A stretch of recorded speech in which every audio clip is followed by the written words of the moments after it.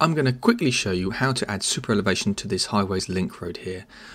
In a previous video I've shown how to create the northern roundabout and tie into the existing road either side of it, and in another video I have also shown how to create the link road that goes between these two design roundabouts.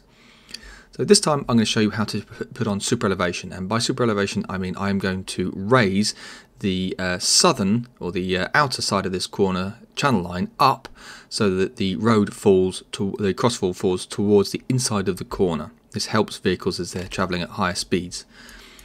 So what I'm going to do is I'm going to start at the southern end here and I'm going to raise the outer edge. So at the moment we have a single crown line where the road falls out at 1 in 40 either way.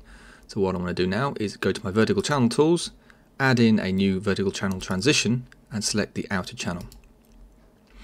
Now we can see we have this cambered road with a raised crown line, and I want to change that from, I'm going to turn on my snaps to help me pick this, I want to start it at the transition curve there, and I want to finish the change of vertical aspect over that entire transition length, so that should be 100 meters.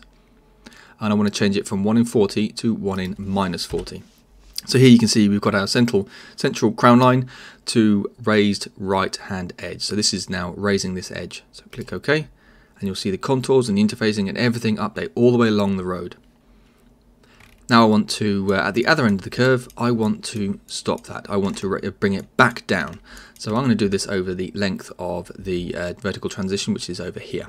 So I'm going to add in another one, select that side again, and pick from that position, which is the end of the arc and the start of the transition, to the end of that transition. So I'm changing over this length, and I just want to bring that back down from 1 in minus 40 back down to 1 in 40. So you can see we're going from a super elevated right hand channel to a cambered road again.